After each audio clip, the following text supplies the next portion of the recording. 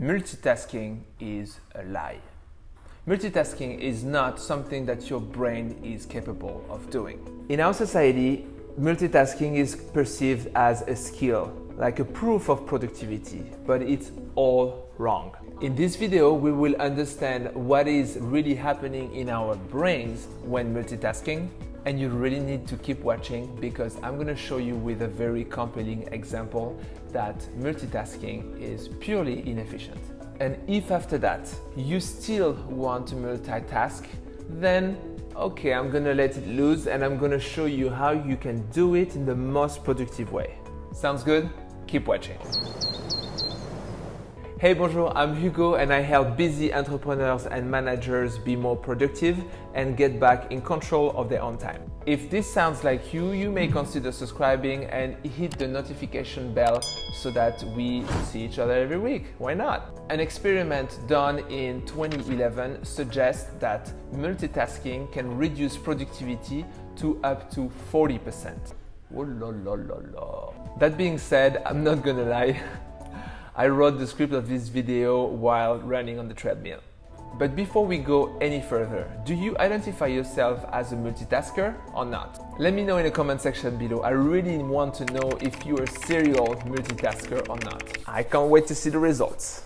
Also, I'm very curious, what is the weirdest multitasking combo that you make a habit of doing?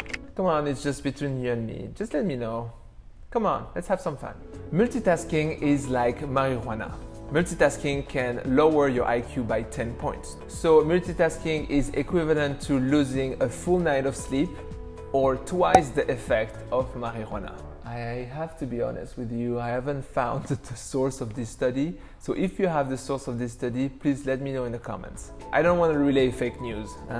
So when you think you are multitasking, you're actually not focusing on two things at the same time. You're just constantly going back and forth between these two tasks. You don't see it because this is happening very quickly, but this is what happens. When switching from task A to task B, your brain follows a two-step process. The first process is goal shifting, meaning your brain taking the decision not longer working on task A, but switching to task B. And the second step is called role activation, meaning when you switch from task A to task B, your brain activates a new function in your brain in order to complete task B.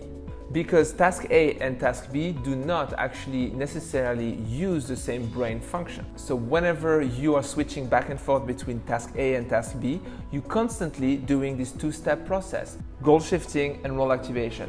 Goal shifting, role activation. Goal shifting, role activation. I'm already tired. So you don't really see it because this is happening very quickly. It's just a matter of milliseconds. But all this time switching and activating is time you could spend actually focusing on one single task. So adding up all these times, all these milliseconds, at the end, you're losing time. So it takes longer compared to if you were performing these tasks sequentially, but also it adds some room for mistakes. What were we at? Oh yeah, multitasking.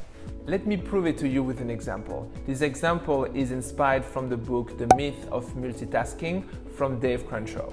I'm going to show you right now two different ways of completing two tasks. First, sequentially, and second, multitasking. And let's see which one is the most efficient. So the two tasks are writing a sentence on the whiteboard, and the second task is writing a given series of numbers that equals the number of letters of the first sentence. So first I perform task A completely, I write the sentence, and secondly I write the series of numbers. This is the total time it took to perform these two tasks. Now let's switch to multitasking mode.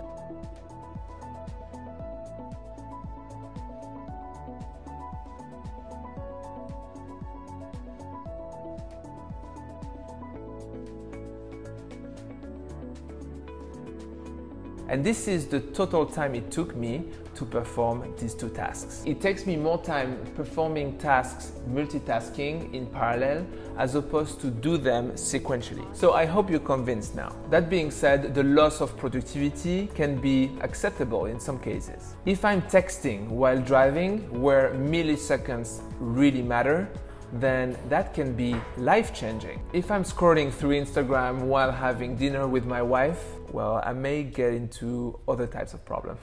Bad example. Okay, I got it. If I scroll through Instagram while watching a baseball game, that's a good example. I mean, who watches baseball anyway? Nothing happens during a baseball game. I'm sorry for people that love it, but I can do 1,000 things while watching baseball, including a nap, and I will never miss a thing. That's me watching baseball.